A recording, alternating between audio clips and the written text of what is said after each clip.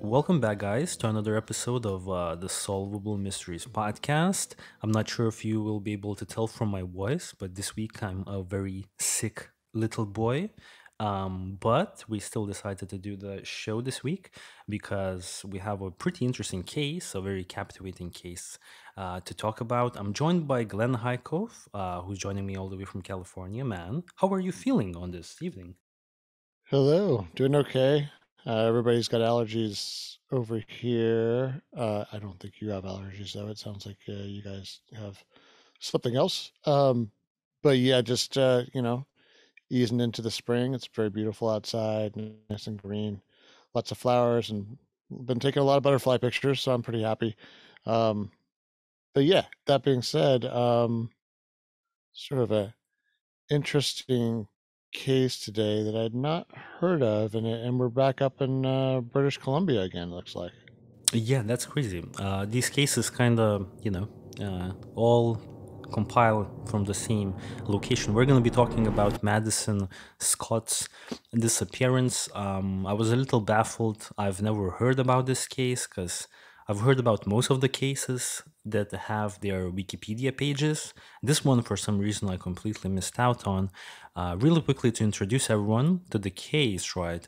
Madison Scott is a Canadian woman who had disappeared on Saturday, 28th of May 2011, after a birthday party she attended near Hogsback Lake, which was 25 kilometers southeast of Vanderhoof in British Columbia, and Madison was from Vanderhoof, so that's how that relates.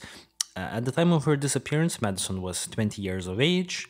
She is a white female. Her height is 5 foot 4 inches. She weighed around 160 pounds at the time of her disappearance. She also has hazel eyes.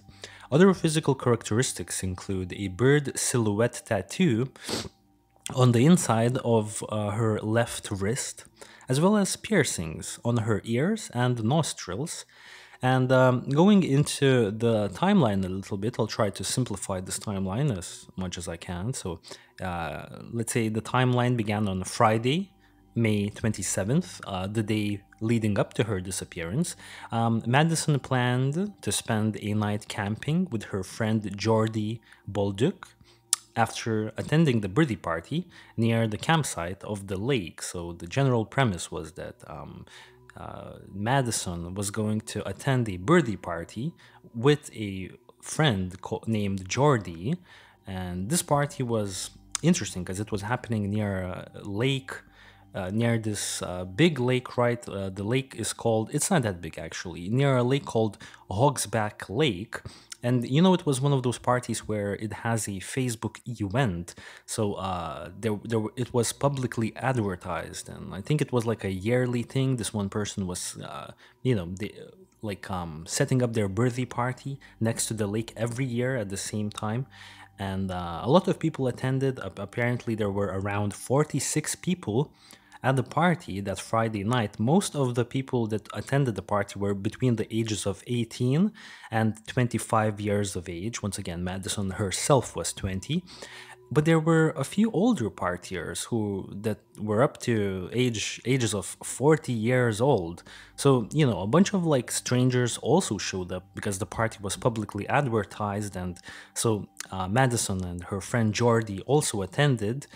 She knew some people at the party. From what I've gathered, she didn't know all of the people at the party. And once the party was done, Jordy and Madison decided that they will camp out in the area because they lived 25 kilometers away from the campsite, and they were drinking alcohol during the party, well, or at least planned to drink alcohol during the party, and they didn't want to get a DUI, so they decided to just stay put, camp out, and then drive back home the following morning. However, Madison's friend Jordy, who was supposed to spend the night camping with Madison, left the party that midnight around 2:30 a.m. with a young man who lives close by the general area, and apparently it was her new boyfriend that she just met in that on that party. So it's also not completely clear if Madison stayed to camp out alone near the campsite or if she left with someone else. However, the latest information indicates that she was left there by herself, and Madison was last seen somewhere between 2:45 a.m. and 3 a.m. That night by some of the other party goers who were just about wrapping up the party and were traveling back, and apparently they even suggested giving Madison a lift back to town, I guess, but Madison decided to stay put, and it makes sense that she decided to stay put because her truck was still at the campsite and her tent was all set up, so everything was kind of set up, so it wouldn't really make all that much sense for her to go back home and then have to hitch a ride once more just to grab her stuff the following day. Now, what happened on the following day, on Saturday, May 28th, well, this is the official day when Madison disappeared, at around 10 a.m. in the morning, a couple of people from the previous day's party, right, they returned to the campsite in order to clean up. They saw Madison's tent was still standing and her truck was parked next to the tent. However, they did not check if Madison was inside of the tent because they assumed she was sleeping. Also, the people that had returned to clean up after the party, they also said that there were no other tents or campers in the area. Also on this day, another much larger party was about to take place in the same camping area, and this time there was going to be around 150 people at the party, including Madison's younger sister. However, once again, when police questioned all of these people that attended the bigger party the following day, no one reported seeing Madison anywhere. I also think it's worth mentioning that both the party that happened on Friday that Madison attended, as well as the party on Saturday, were organized as Facebook events, meaning that anyone in the local area could have attended, to be honest.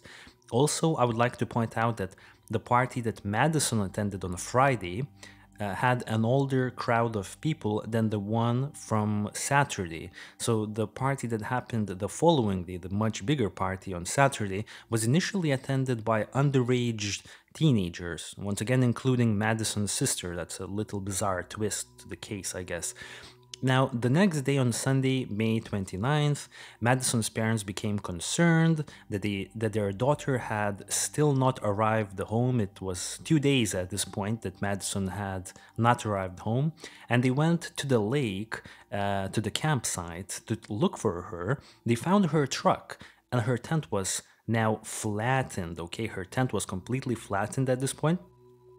Her purse was still inside of the truck, but there was no sign of Madison or her cell phone anywhere.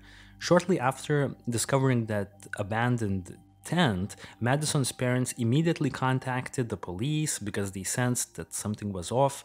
The official search and rescue effort began. The Royal Canadian Mounted Police, as well as search and rescue teams from Vanderhoof, Prince George, Burns Lake, and Fort St. James directed additional volunteer searchers as well.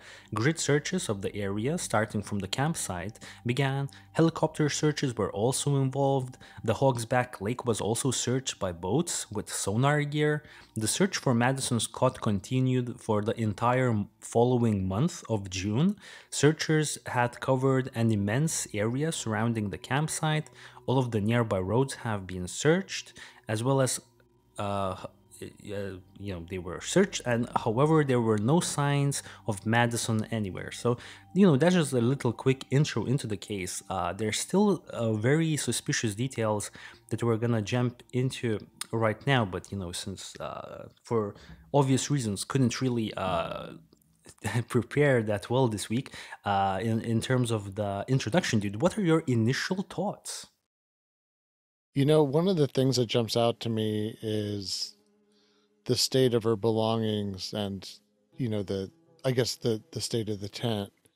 The fact that there didn't seem to be, I guess, necessarily any evidence of like a struggle or an injury or bleeding, or some kind of DNA evidence, I guess, that might tell a story. Now, what I do wonder is, they mentioned her cell phone is gone. I don't know if I ran into this in any of my research. Admittedly, both you and I had kind of a pressured week, I guess, with us both kind of at full capacity, let's say. So yeah, what I wondered is, that would be the first thing I would think of is phone's missing, Madison's missing. So where's the phone, and are there any phone records? Was it a place where the phone could be in contact? I guess that would be the one thing I wonder. Yeah. Well, also here on the visual assets, really quickly wanted to get a crime recreation. I'm pretty sure this is not the official picture. This could be the official picture, but I feel like this is a recreation. And I will answer your question shortly.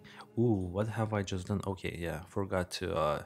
Yeah, this week I'm kind of all over the place. I even forgot to equip my little drawing tool. The thing that I used to draw on the screen for people that are watching this on the YouTube channel. I just got it, man. So as you Yeah, can you forgot your John Madden play-by-play. yeah, man, I forgot the John Madden, dude. This is the tent that was flattened. I quickly want to give some context because people will maybe get suspicious about the flattened tent. So once again, there were two parties happening. One was on the Friday, and the following one was on the Saturday. And someone from the Saturday's party, I think just for fun, they kind of got into this camping site and they trashed it, you know what I mean? Because they're just stupid teenagers and they were like, yeah, look at me, guys. I just trashed someone's tent. Look at how cool I am. I think it was that type of a situation. So the flattened tent didn't really have anything to do with Madison's disappearance. It's just some stupid kids doing some stupid kid stuff, you know what I mean? Now, going back to the cell records, I want to also say that I was reading the case, and apparently, from what I've gathered, Madison spent a lot of the time when this party was happening inside of the tent. She didn't even participate, to my understanding, all that much from the party, but I could be wrong. And she was texting with her father during the party inside of her tent. And I think the last cell phone record activity that was confirmed by law enforcement was that at 30 minutes past midnight, on the day when she disappeared, she received an incoming call from some dude that the family knows. It was very vague how it was described, but that's all we have. Like, some guy called her phone at 30 minutes past midnight. And apparently the parents know who this guy is. I'm not really sure if they suspect him to have anything to do with her disappearance, but who knows, right? I mean, that's interesting right there, because then that, like, to us establishes that the phone was able to communicate, right? Because there's other situations we've had in the past where when this exact question comes up, when it's someplace really remote. I mean, gosh, we had a missing kid case a few weeks ago where they had gone camping in a pretty remote place. So yeah, okay, that's definitely narrows down some of what happened here. So yeah, part of me wonders, unless her phone went dead, shouldn't they have been able to like trace her location? I don't. I mean, I'm curious. Do you turn on like location services on your phone for, I don't know, Google or something like that? I don't think I do, man. I don't think I No. do. Yeah. See, but no. I wonder though. Okay, let's suppose you're one of the. Yeah. Let me add that this happened in 2011, so maybe not Oh. not everything was as modern as it is today. Yeah, that's true. I'm trying to remember when like the Google Maps, persistent session started happening. It could be, well. Plus, did they say what kind of phone she had? I 'Cause believe it that's the was an other thing. iPhone 4. I could be Oh mistaken. yeah, no, you're right. Okay, so yeah, gosh, so how fast time flies. That, yeah, I mean, even what, 11 years ago. Um, I mean, Samsungs were pretty crummy back then too. Relatively, they were just starting to get better. So okay, so it's interesting though, because I know though that other cases we've heard about, there has been some sort of ongoing dialogue and some amount of evidence around, once again, that even just the communication of the cell phone with the tower. So even if you turn off your location services nowadays, there's still some amount of just like transactional stuff going on between your phone and the phone company constantly. I would like to also add that expensive motorbike gear was left at her campsite, and she also had recently upgraded her iPhone before she went missing. So this is just coming off of the Wikipedia page. I'm not really sure what upgraded her iPhone means. I would probably assume that she got a newer version of an iPhone phone. So it was an iPhone, but it was 2011. So I wouldn't really, even iPhones back from 2015 look really clunky right now. So 2011 iPhones, I'm not really sure if they had all the latest and greatest, right? But jumping back to the map here for people that are looking at this, just to describe what's happening here. Now, you probably can see that I have outlined let's say, a square, a red square. This is the area that was searched by helicopters and searchers in general. So when I say that there was an immense search happening, it really was an immense search, because if you zoom out, it's actually a pretty big portion of British Columbia that has been searched for Madison, which makes her disappearance all that much more bizarre. And to me, one thing that stands out in this case is that when I was trying to logically evaluate what could have been happening in this case, I kind of came to a conclusion that perhaps Madison left the campsite in another vehicle sometime during the night, because I feel like such an immense search around the area would have turned up something. Also, another vital piece of information that we cannot run over is that law enforcement did not find any signs of struggle at the campsite. There was no struggle involved in this disappearance. They did find some blood inside of the tent, and apparently this blood was unrelated to her disappearance. It was blood that belonged to Madison, and apparently it was blood from her knee, I believe, or from her ankle. But from what I've gathered, it was just a scrape, and it wasn't like signs of foul play. So no foul play was found. Obviously, I think we would have a way better way to evaluate the forensic evidence if that stupid kid from that following party wouldn't have trashed her tent. Like, I would really like to find that stupid kid and give him a proper smack in the head, you know what I mean? Because I think we would have way better, you know what I'm trying to say here. Like, way better ways of finding out. And I feel like that kid is probably sorry by now. You know, the one that trashed the campsite. Yeah. Literally super valuable forensic evidence may have been uncovered, but this kid was like being a dumbass in front of his stupid friends. You know what I mean? Yeah, he tainted it. Yeah, it's sad. I mean, God knows why teenagers do stupid stuff like that sometimes. Just wanton destruction. Sometimes I would say it would be boys being boys, but like I don't think I had necessarily had the desire to do that at that age. And sometimes it's shocking when people are just destructive like that. I will say people will play jokes sometimes on each other by collapsing a tent, because a tent like that, you can just pull out the pole from the little the thing that holds it in place at the end. It's just tension. Like the poles that hold it up, depending on what kind of tent it is, usually are super flexible, so they can bend like a U. Anyway, yeah, I've set up a bunch of tents like that over my lifetime.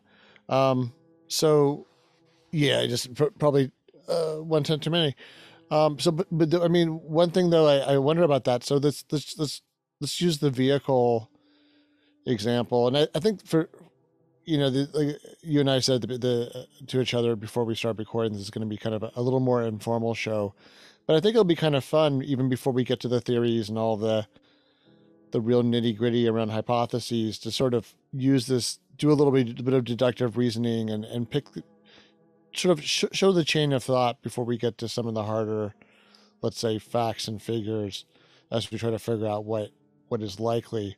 So in this case, let's use the idea that she may have left in someone else's vehicle, which I'm kind of surprised I never thought of that before, because one of the theories touches on a scenario like that. So that makes sense. Let's say there's a party going on, and sometimes parties, they need more beer, They need more drinks, they need more food, maybe they need more other things.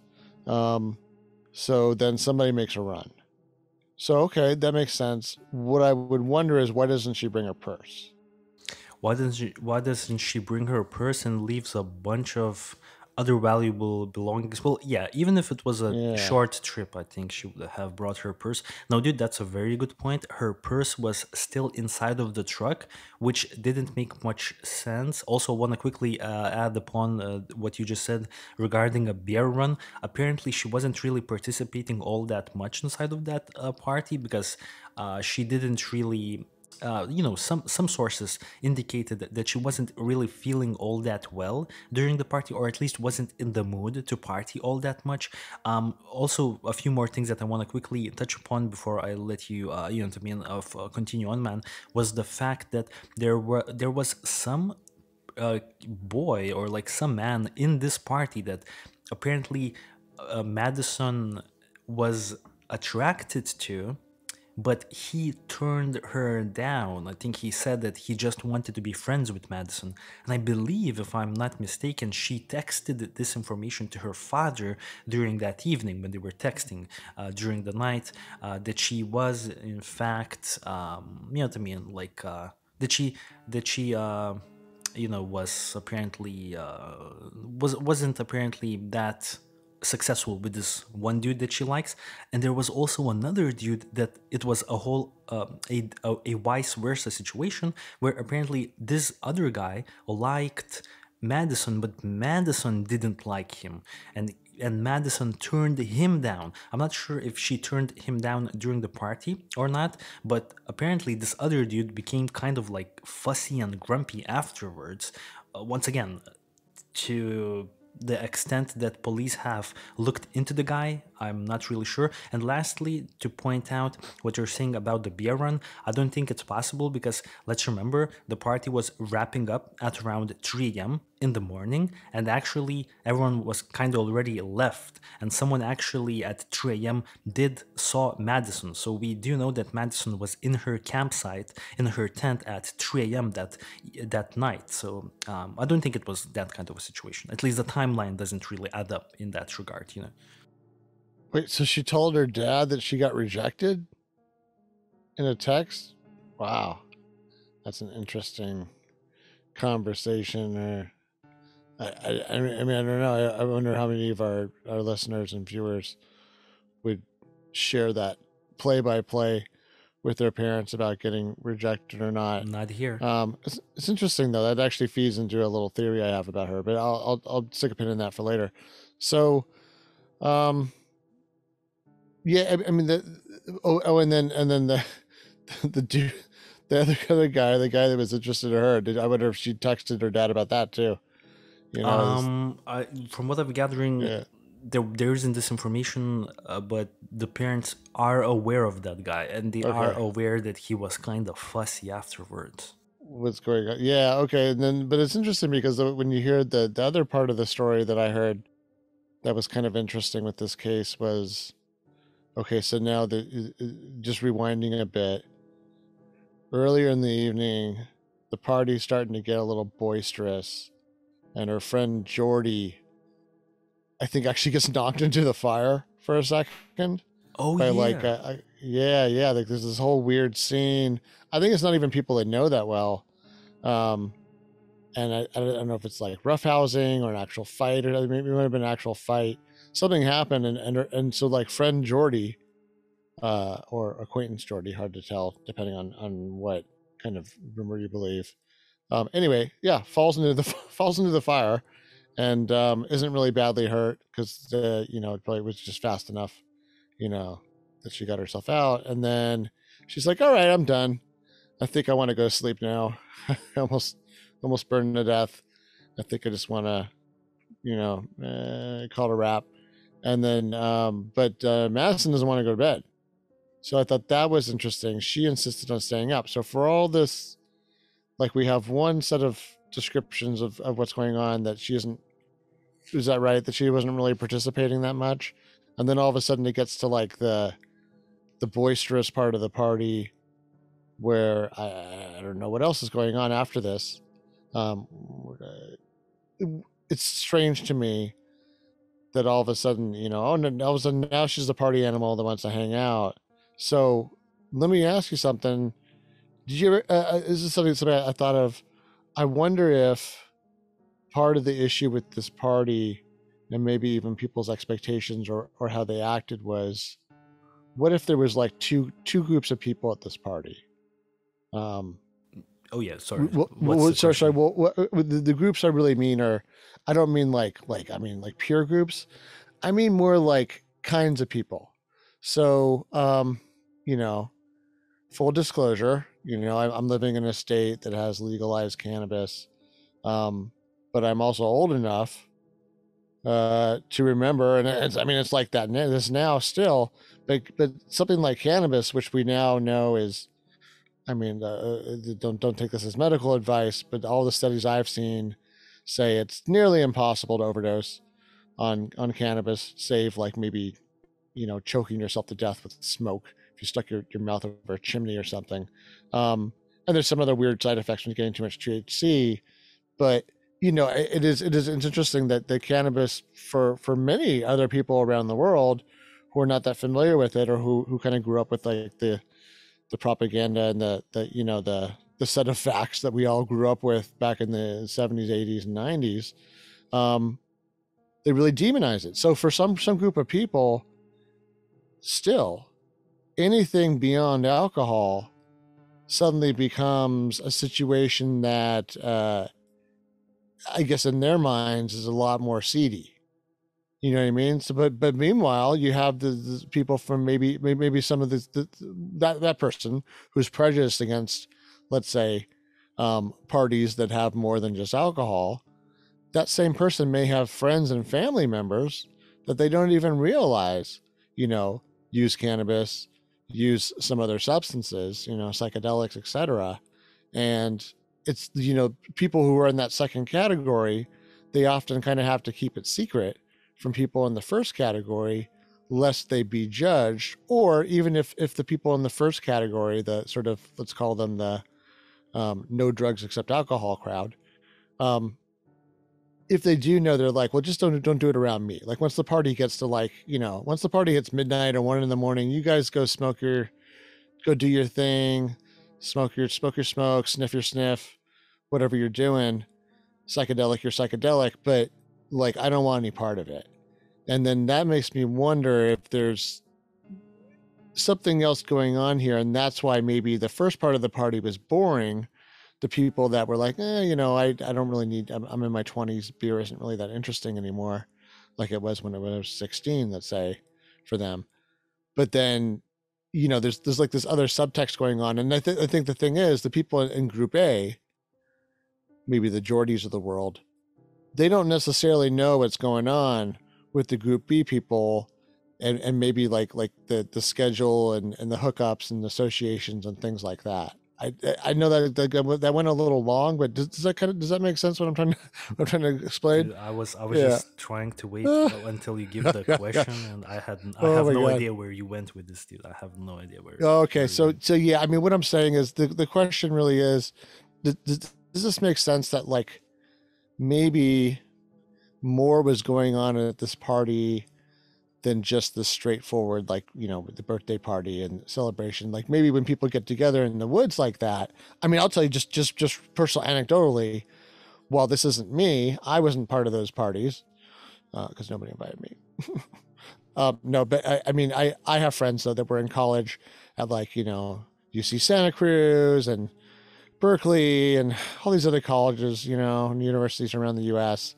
And definitely like going out and camping and doing things like shrooms, or especially just cannabis, um LSD maybe for some people that were like on the further down, that if they could get their hands on it, Molly, things like that, like that's not alien to like the party crowd, especially in British Columbia, which by the way had the most, some of the most lenient cannabis laws in the world until just fairly recently, when the rest of the world kind of caught up with them.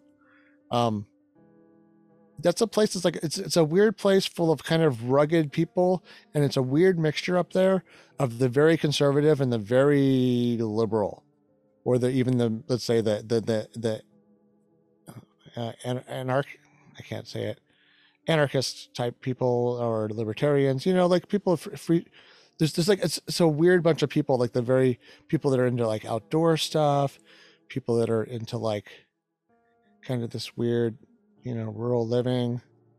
Yeah, I mean it's a little bit of a wandering discourse, but I really like when I the more I thought about this, and more that it gets into some of the theories we'll talk about, like maybe if there was an accidental overdose at a party and everybody freaked out because all of a sudden, it gets beyond um, just a party or somebody getting hurt. If someone dies off of an illegal drug, well, what happens to the person that procured and supplied said illegal drug? Hmm. So So, so that's food for thought. so there is no question, right? There's just that this idea. All right. It's just yeah. There's no evidence pointing to this necessarily. I think that what No, I'm I'm asking looking at. Yeah, you were saying you said that you have a question. Dude, I'm just still waiting for the yeah. question. So I mean, no. So, yeah. So I mean, what do you think of that? Do you think of that? I mean, have you? I know where you. Admittedly, maybe the supply of the party dynamic might be different in Lithuania. So that's why. Have you ever heard of that? Where like maybe there's like two parties at a party. There's like sort of the before party and then the after party. So maybe Jordy didn't realize that like the after party was starting, when she got knocked into the fire, and that the hard stuff was about to come out, and maybe that's what. I'm not saying that's what Madison was waiting for, but maybe that's what someone like Madison might be waiting for if they weren't so animated in the first half of the party, and then all of a sudden, the thing turns into a crazy mosh pit, and she's like, "Oh, now I'm staying." Yeah, but I don't think that's how the party played out, right? I assume that the party was happening and it all wrapped up at 3 a.m. and Madison did stay inside of her tent for the entirety of the party, so she didn't really come out of her tent. I Well, don't wait, think. I'm confused because I thought that the whole thing was that there was some questions about why Jordy had gone to bed. You know what I mean? I thought that was the whole point, was that Madison wasn't in her tent, that Madison was at like this kind of fireside part of the party, and that's because otherwise, why would you know what I mean? Why would Jordy care? That was the whole point, was because there's some questions, always there's always whenever there's something like this, there's always questions where someone will say, well, why Jordy? Why did you leave Madison alone? And so, but to leave her alone, she has to be there, right? If she's in her tent, then she's not alone anymore. She's just going to go to sleep Well, like everybody else.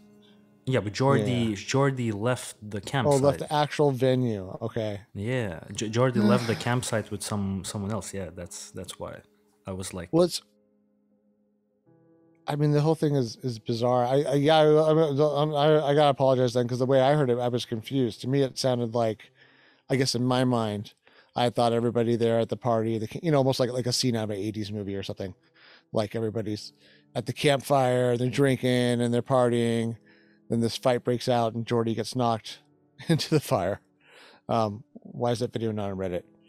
Uh, yeah, yeah. So okay, so I don't. Yeah, I don't even understand why she was at the party then. That's maybe that's one of the top mysteries, is why would you go to a party and then sit in the tent all night? yeah, that's a valid point. We don't really know. Unless unless you're tripping.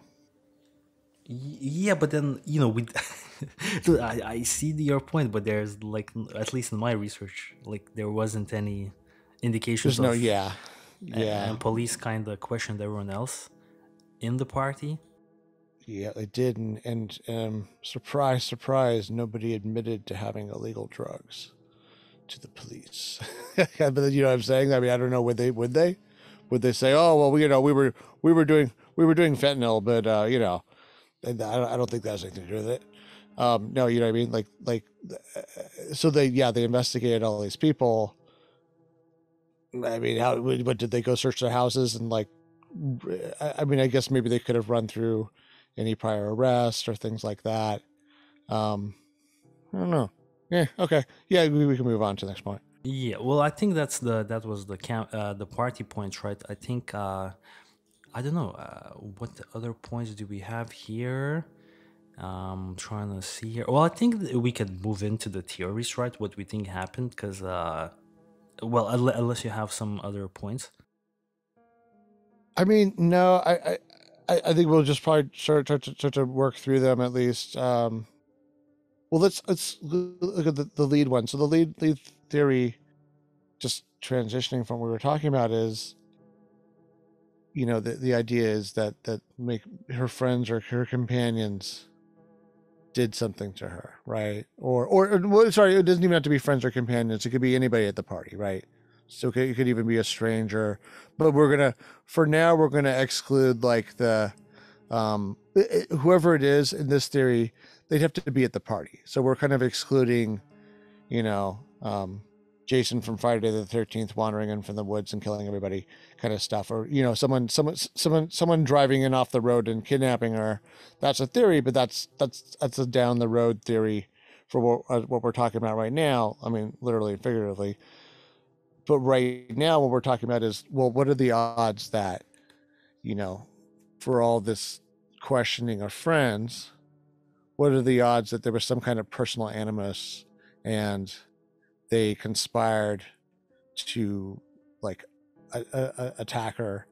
And then people even wondered like why per your point, why was she even at a party where people were kind of frankly surprised in the retrospect that she was there. They were like, she's not even a good friend of this person, so why would she have attended?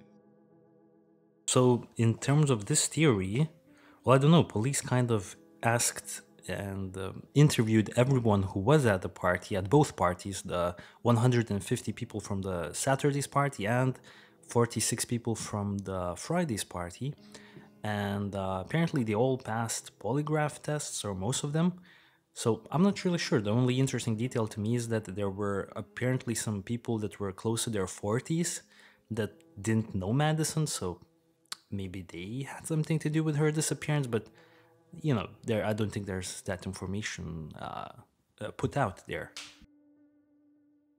And then I guess from that thing, this is like the deduct. I think it's deductive reasoning.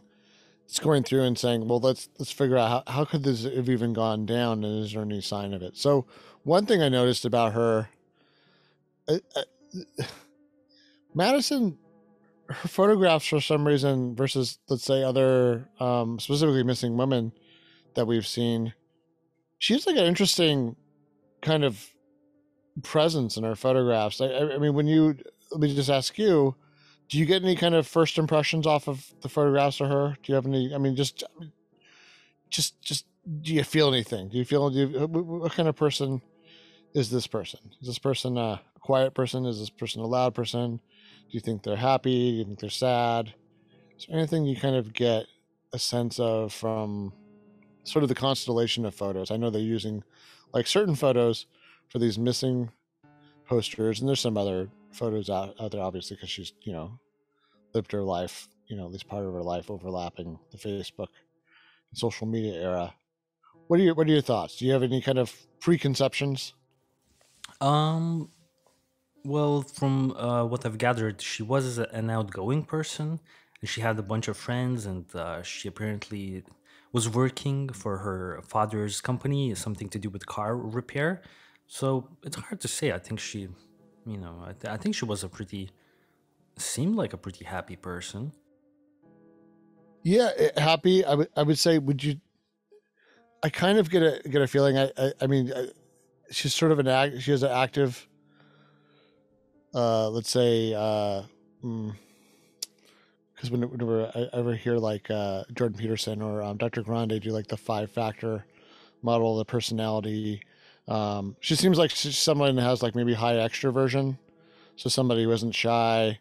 I mean, somebody who's doing a selection of activities. I'll tell you. I mean, just based on a couple things is one thing when I look at her photograph, she looks intense. I don't know that she looks hostile. Like remember, I've talked about this in the previous episodes about when they do those studies about people, their photographs.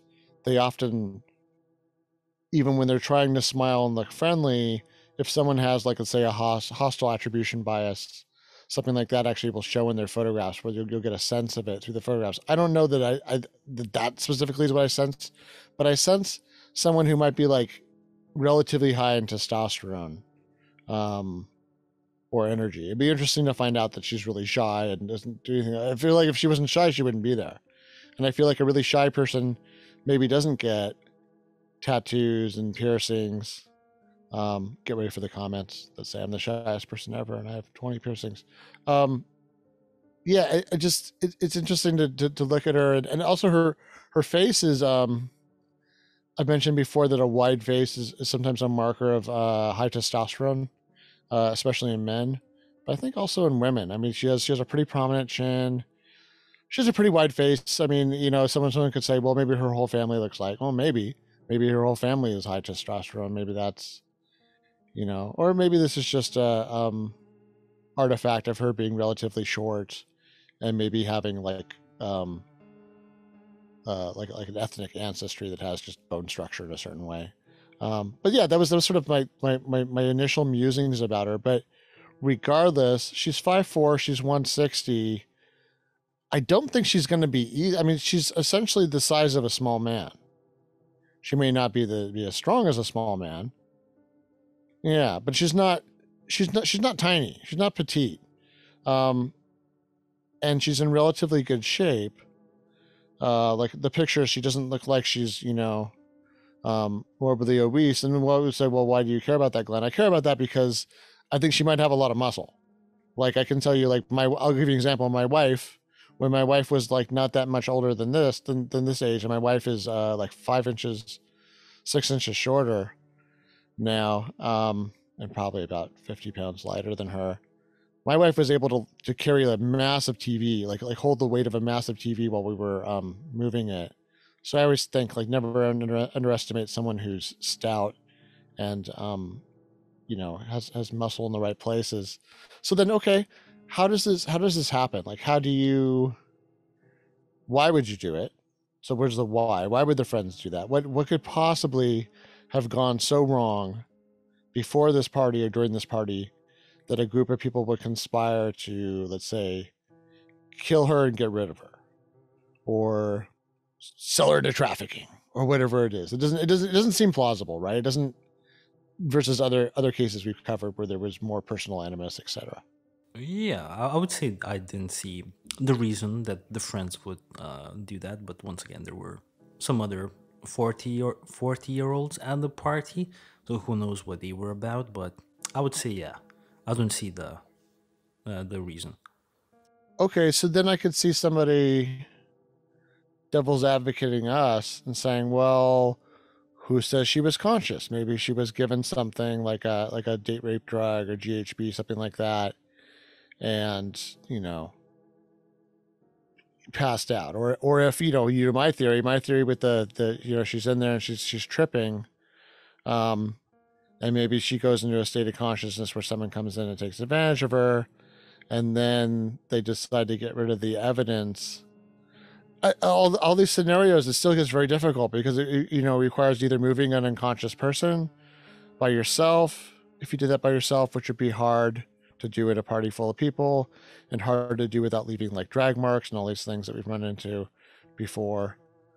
It doesn't make sense to me. And then if it was a group of people, once again, like why would they do that? It seems like a lot of cooperation and collaboration, and you would think with the questioning that happened around this case that the police would have picked up on something like that, like a conspiracy of, let's say, weird 40-year-old guys at the party to like assault and abduct this young lady. So that was kind of my chain of thought through the murder, the personal murder theory. What do you think so far? I mean, are we kind of, are we good in maybe knocking that one out in terms of maybe eliminating it, or yeah? I think so. I think we're pretty Thanks. good with that. Yeah, I feel like police would probably zero in on someone. So then the next one was sort of the next theory would be, well, what's the natural extension of that? Well, what if it was an accidental death, right?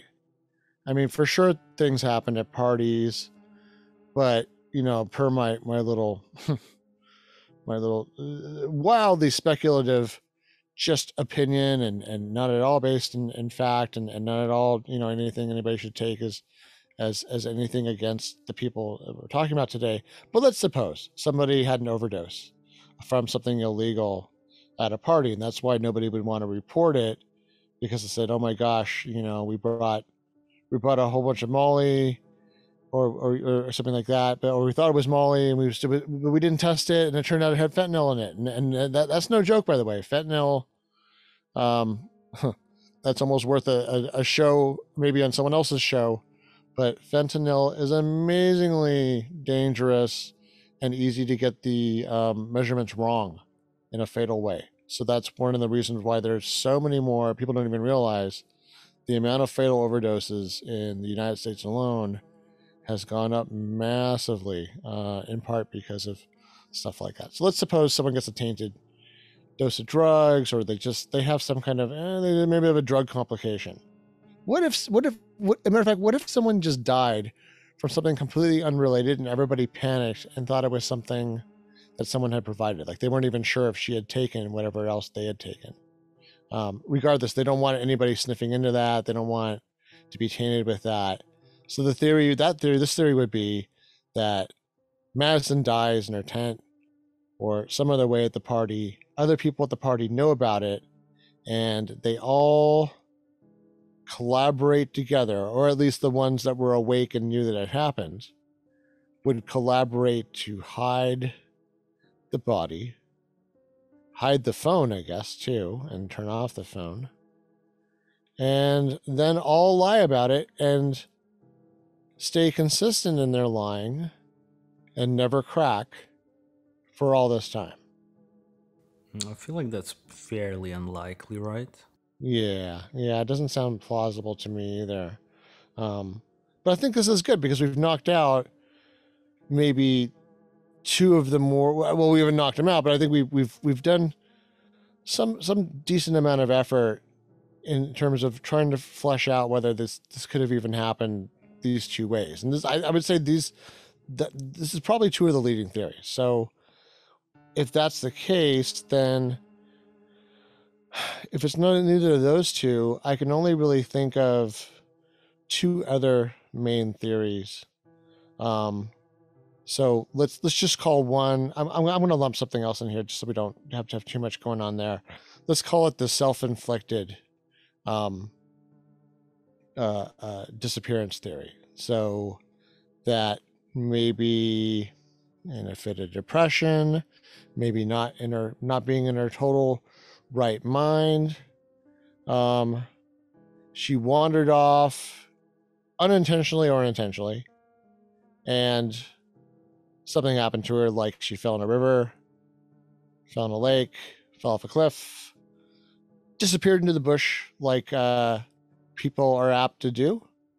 I would like to cite my Jared Negrete episode that I did, about a year ago. It was one of the extras, if only because that was a case where not only did somebody disappear, exactly like what I'm talking about, where someone literally they were on a trail around all kinds of other people, and somehow they made a wrong turn and they were gone. No one has ever seen this person again. Well, years later, someone else did the exact same thing. And a slightly older young man, did the same thing. He disappeared too, but he lived. He was found again. He hiked something like 40 miles or something ungodly amount of miles, and he was found again, and he lived to tell the tale. And it was amazing because it was like, wow, no, this could really happen. I mean, this guy, when he said what he went through when he was lost in the dark like that, and people were looking for him, for both of these. I mean, for a lot of people get looked for. I think it sometimes one can underestimate how easy it is to get lost in the woods, and how easy it is for the woods to conceal your body even from the latest in technology. Yeah. No, yeah, I think so. Maybe she did wander off, But once again, it was searched, right, the area very extensively, so I would probably lean towards it. That didn't happen. Yeah, but you know that I mean that's the thing. I think that's the thing that I mean I'm not. By the way, when I say this, I'm not saying this to you. Obviously, I'm saying it almost. I'm like I'm frustrated with with life or the world or the universe. What's crazy is like this will often happen that people they will do very extensive searches with hundreds or thousands of volunteers, and they never find it. I mean, look at the Casey Anthony case. They found that body in a little park really close to where she disappeared, and it was a park that had been searched. And the thing that was found had been there for a long time. So somehow, with all that searching, you know, I mean, in the Casey Anthony case, in the middle of a neighborhood, right, in a kind of a suburban area, not even a rural area, they couldn't even find, you know, this one kind of glaring thing that they were looking for. And that's the case for, I mean, even people whose bodies have been found in city parks and stuff, like in Washington D.C. and things like that. You know, murder victims where they just right in the middle of a park where people should have seen it, people should have run into it, but they don't. So yeah, I'm not. I think I have much higher confidence for search parties when the person you're looking for is conscious and trying to get found.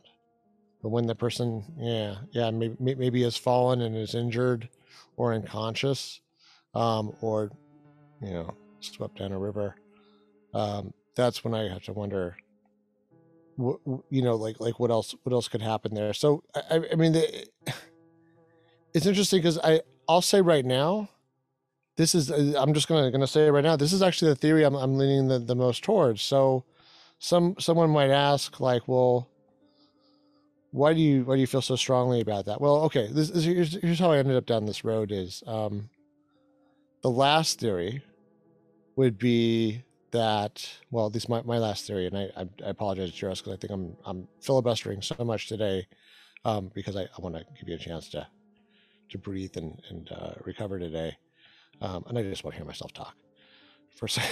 Just kidding. No, but I mean, I think from my perspective, the only other theory besides her doing something to herself, intentionally or not, would be something like she got kidnapped or human trafficked by a complete stranger, right? So that's the big one, and specifically, some people even mention that this is on the, what is it, the Highway of Tears? I think it's called. I was going to call it the Trail of Tears. The Trail of Tears, something else. Highway of Tears. Yeah. Do you want to say a thing or two about the Highway of Tears? I didn't really ended up researching too much into it. Apparently, there was like this highway in British Columbia. There's a bunch of like indigenous people that indigenous women that go missing off of it. The family said that they strongly believe that she was not part of the Highway of Tears disappearances, but who knows, right? Yeah, I mean, I'll have to say that the Highway of Tears thing is interesting because it seems to have a lot of attention, and it seems to become like sort of this rallying point for, you know, concern about missing and murdered women and things happening to indigenous people. The claim is, and I say claim because I would like to see the numbers. I haven't seen the numbers, and you know, I think this might actually be a good show topic by itself someday, depending on how interesting it is. I think if anybody listening to this or watching this has some extra information on Highway of Tears that you know isn't immediately available on the internet, it would be interesting to know, you know, what numbers they're using when they say that. Because what they say is, well, there's a disproportionately, there's an exact quote from Wikipedia. There is a disproportionately high number of indigenous women on the list of victims. There's no actual source for that when it says that. But I say that's interesting because disproportionate means that for whatever proportion, you know, the indigenous women were of the population they're looking at, they're saying more. They're saying more than you would expect, if I'm interpreting that right. And if they're interpreting that right, more than you would expect would be women and indigenous. Interesting, because when you look at this, one of the sources I have in the script today is just a list of, it's just an ongoing list of people who are missing in British Columbia, and it's actually the missing persons in British The Columbia missing people link under number 4 on the outline, okay. missingpeople.ca, Let me see. and I thought it was interesting to look at it. I mean, by the way, maybe this is a little public service too for all those people that are actually missing. It's always good to get other people's faces on there, but it's a pretty diverse group. So I thought to myself, gosh, I mean,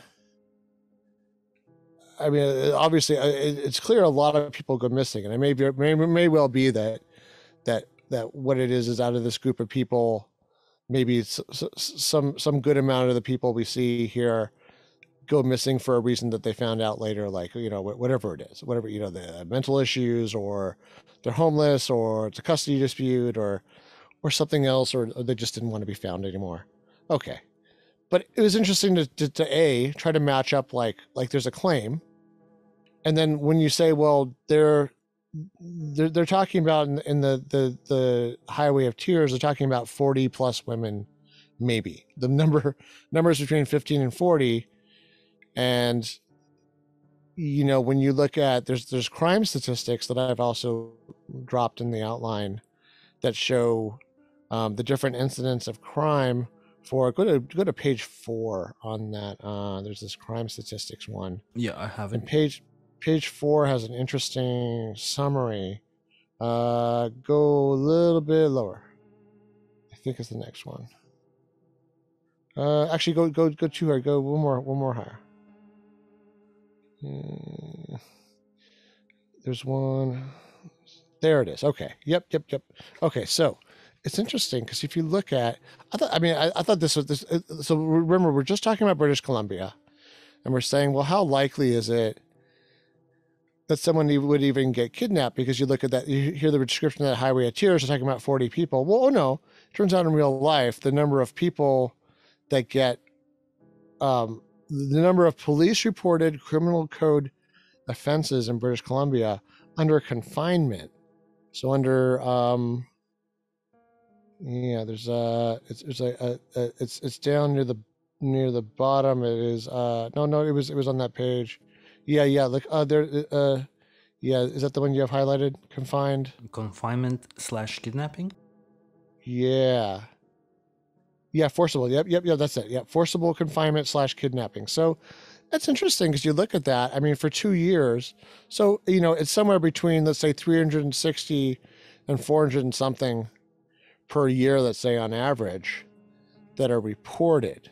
So, and then, now this is going to be me back on the side of the activists. I'm sure they would say, and I would probably agree, that the people that are reported are the people like Madison that someone cares about, right? So that's the one thing. One of the things, many things Madison has going for her is she has family and peers that love her. Oh yeah. And that care about her. So I would think, you know, you can imagine if that's what makes up these hundreds of people that are reported to the police as missing. Oh, sorry, not as missing, as kidnapped, right? So that isn't even missing. That's like actually kidnapped. To me, it feels like there's a bigger iceberg under that water. You know what I mean? If that's the tip of the iceberg, then yeah, the poor souls, the unfortunate souls who are born into poverty, born into neglect and abuse, and you know, who because of that fall into, let's say, prostitution or just utter poverty situations where people take advantage of them. Yeah, I could see that. That makes sense to me. So then the question is there a bigger, like, let's suppose that there is some amount of human trafficking and awful people preying on, let's say, the people living in the shadows, people who are unfortunate, people who don't have people advocating for them and standing up for them and taking care of them. Would they go out of their way to go to a campsite full of potentially hostile people to grab this one random young lady? I don't know. Yeah, I would say that's It's a probably unlikely. Well, I mean, there's always a chance, but yeah. Maybe I'm like maybe I'm straw manning a little bit. So maybe there's a different scenario. Maybe the scenario is she gets out of her tent and she wanders someplace, and then someone is driving by, and it's a crime of opportunity. But once again, it's like it's still there's still this like physical struggle. I mean, unless someone pulls a gun, right? And that would be, I guess oh yeah. that's yeah, that's I get that's the one thing. Maybe that's the big blind spot for all my blabbing today. I've never brought up the possibility, which we know is very real now, based on other episodes, recent episodes we've done, where someone will pull a gun and their victim will be 100% compliant to their own, you know, like doom, really. But they, in the moment they were frozen, they couldn't do anything about it. They were afraid. Yeah, it's hard to be brave in front of a gun. Oh yeah, yeah. No, I agree. I mean, of course, if she wandered off and someone like pointed a gun, and it's, I mean, it could happen. Of course. I do think it was interesting. So like the funny part was when I was going down the whole research thing for Highway of Tears, and I ended up running into all these statistics. Well, I mean, gosh, there's so many great, um, different sources of data, even for some place like British Columbia, which in the past maybe it would have been harder to find this, but it was interesting because I said, well, let's go back to theory number 3, which was the self-inflicted, whether intentional or not. So the unintentional part of that would be someone gets up in the middle of the night, or maybe they're under the influence, or maybe they're depressed, whatever it is. They get up, they're kind of wandering around a relatively unfamiliar place at night. What are the chances that somebody could like maybe fall into a river, fall into a lake? Now, obviously, in this case, is it just I'm looking at the map here. I see a couple of lakes. Is there any kind of river connecting those lakes? Like I just when I see lakes nearby, I always think, well, maybe they're connected by a river or something, and that's why the water's pooling in those places. I just wonder, is there any other kind of major waterway reasonably nearby that she could have been swept away in? Because you would think if it was a lake, and I'm no expert, but you would think if it was a lake, she would probably, float back to the top if she had drowned. That's always the expectation. It doesn't always happen that way when someone, is in a car or something, but when it's just a body by itself, not weighed down by anything and not, let's say, shoved under a rock by a current of a river. So, because a lake doesn't usually have a current when it's so small. Yeah, I don't think Yeah. there's a river that connects it. The lake itself apparently searched by people with boats and sonar, so it's hard to Yeah. say, right? Yeah, I mean that's a good amount of effort, right? That certainly would seem like there probably isn't much of a chance that she would turn up, because in those other cases like we've run into, gosh, even the one with the unsolved mysteries case, what's his name? The guy that got, Oh remember yeah, the yeah. party? Yeah. But the funny was, I mean, not funny, interesting. It's kind of a similar situation, not totally, because in that case there was a whole level of hostility and things going on that maybe would have explained a different scenario. But it was interesting that the body turned up, and once again, this was a body that turned up after they had searched all over the place for it, right? So didn't remember the family found the body Oh yeah. after the so that's why I get. I mean, it's too bad because I mean I'm frustrated. I would want searchers to always find people, right? You wouldn't want. I don't want to be the one up here bad mouthing search efforts. That's not what I'm about. But the fact is they're not perfect, and their track record is not excellent, and that's not being unfair. That's just saying it's a hard job. It's already almost futile, but they try it anyway because they care, and sometimes it works, and they do find people. So yeah, I mean from that perspective, it's sort of interesting to think like, well, I guess one final kind of set of things around the accidental stuff was I thought, I have some accidental drowning stats, and I have some winter activity, even though we're talking about May in this case. I thought it'd be interesting really quickly to look at the winter activity stuff, just to see what people die of when they're out. This is supposed to, winter activity was sports activity in kind of the woods and things like that. And I thought, well, that's kind of interesting to see, like, how deadly is this environment in the winter? And May is not that far away from the cold weather, right?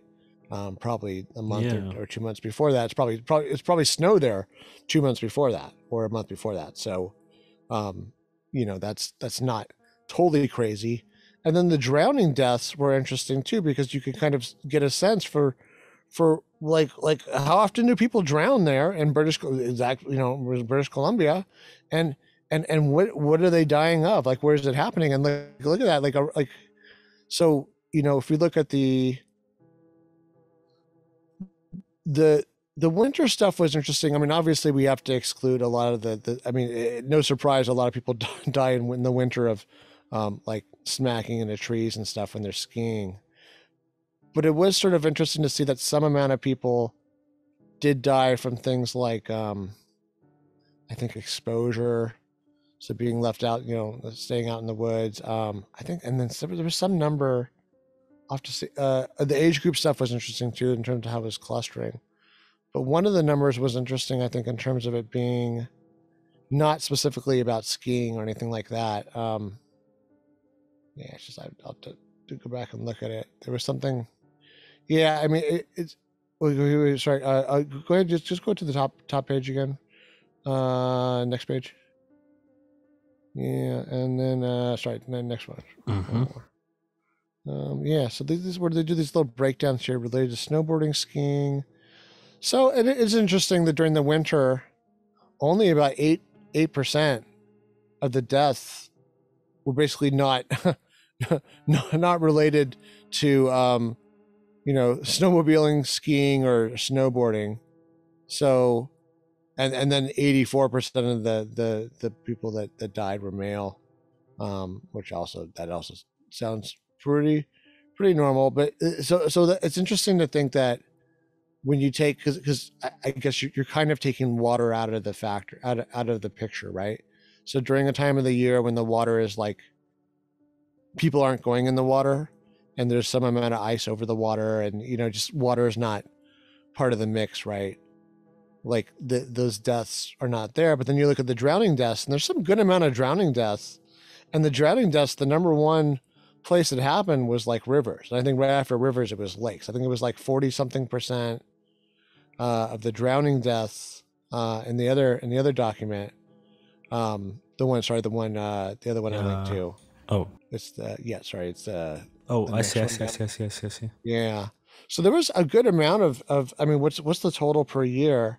I think it was, if you just go down and look at it, yeah, that bar there. I mean, it's not nothing. This is just British Columbia again. Once again, we're not talking about all of Canada, or this is apples with the actual areas, the actual area that this took place in.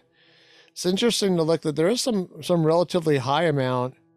I would say as high as I mean, what's the total? What was the total for 1 year drowning deaths? Once again, remember, we're talking about, I think most of these deaths probably happened during the warmer months, right? So from that, it's like, well, why, Glenn, why do this big song and dance over British Columbia's mortality statistics? Well, because I'm trying to figure out how likely this is, and we've run into this a lot, right? I mean, whether it's Brian Schaefer or whoever it is we're talking about, if there's a body of water nearby, Glenn's gonna bring up that they probably drowned, right? Or that's some kind of reasonable outcome for why someone could have disappeared without a trace, apparently. And that was where I led, where it led me with this one, where I was like, oh, it's interesting to see that this isn't something that doesn't happen to anybody. It does happen, and it doesn't look like, I mean, it would be interesting to see, does this thing show the age breakout?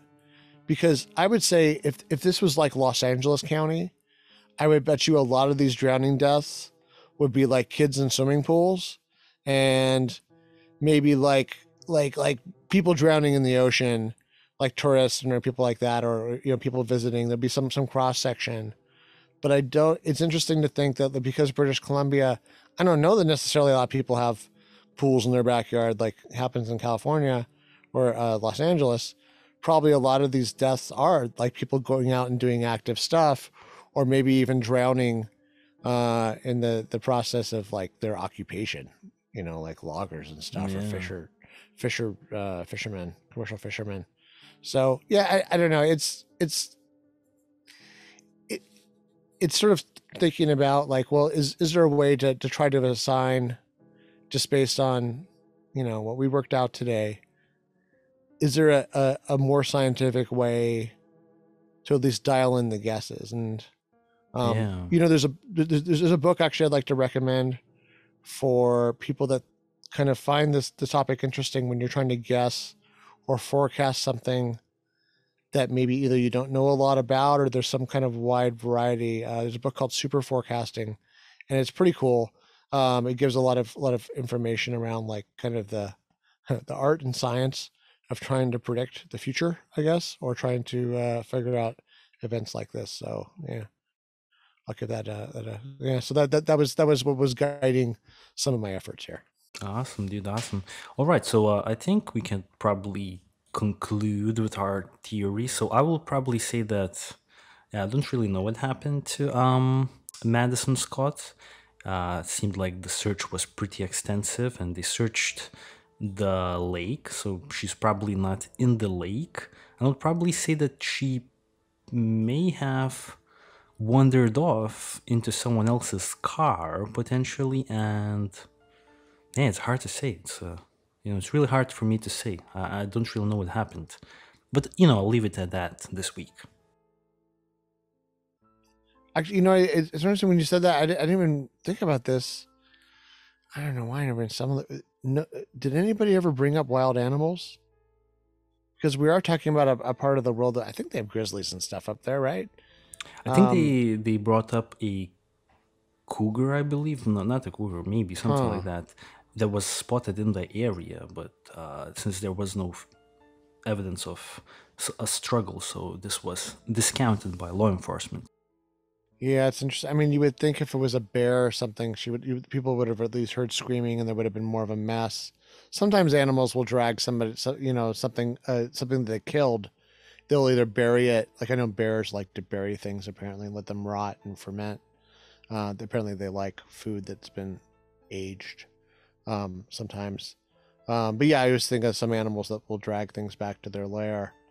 But yeah, once again, it doesn't seem to be the evidence for that. I would say that maybe an animal doesn't always leave really obvious evidence when it's doing its job right. Yeah, I mean, I know I've probably made too strong a case for the accidental death theory, which admittedly still seems pretty shaky given that we don't have a body. And of course, we all hope that we don't have a body. We would all like to hope that she's still alive, um, and wandered off in some kind of fugue state and state of mind and reinvented herself. Um, I guess that could be a possibility if she was a kind of a wandering soul. I do think we don't have as much feedback on her though in this case, and maybe that's why it's not as widespread, not as widely known, at least here, where I am and where you are, because of that. Maybe it is something that's sort of missing some of the personal touch. I don't know. I will say it's a little haunting when you look at that page we looked at that had all the missing people, and that's just for British Columbia. And part of me just wonders, like, well, where are these people? Like, what's the story? Each one of those faces is a story. And then,